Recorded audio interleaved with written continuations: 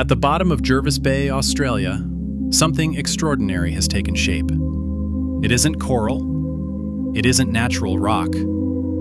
It's a city built by octopuses. Shells, bones, debris, all gathered, arranged, and shaped into something astonishing. A clustered network of dens, built side by side in close quarters by Octopus tetricus, the gloomy octopus. And the strangest part? They're not supposed to do this. Octopuses are thought to be solitary, lone thinkers, creatures that live, hunt, and die in silence. But here, something different is happening. They're building, interacting, fighting, sharing space. Some have called it Octlantis, a submerged neighborhood made of discarded shells and bones.